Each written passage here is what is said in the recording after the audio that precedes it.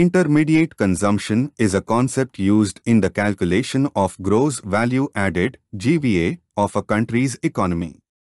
In simple terms, it refers to the cost of inputs that are used up in the production process to create a final product or service.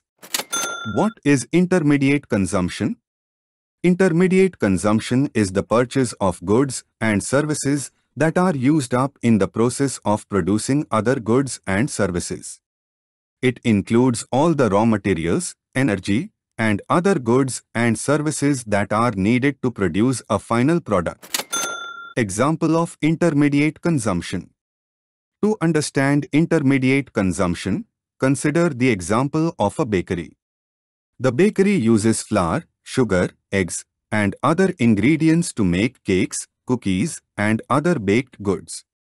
In this case, the flour, sugar, eggs, and other ingredients are considered intermediate consumption because they are used up in the process of making the final product.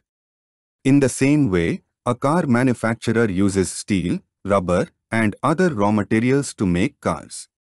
The cost of these raw materials is considered intermediate consumption.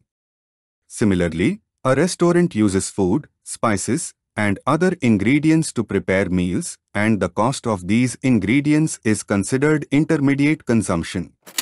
Role of intermediate consumption in GVA. Intermediate consumption is subtracted from the gross output of an industry to arrive at the gross value added. The gross output refers to the total value of goods and services produced by an industry, while the gross value added measures the value of output less the cost of intermediate consumption.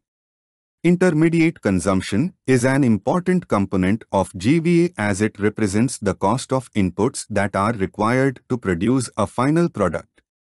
A higher intermediate consumption indicates that an industry is using more inputs to produce the same output, which could indicate inefficiency.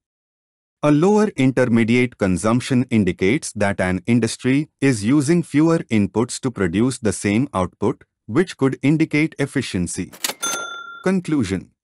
Intermediate consumption is a crucial concept in the calculation of gross value added and is used to determine the economic performance of an industry or the entire economy.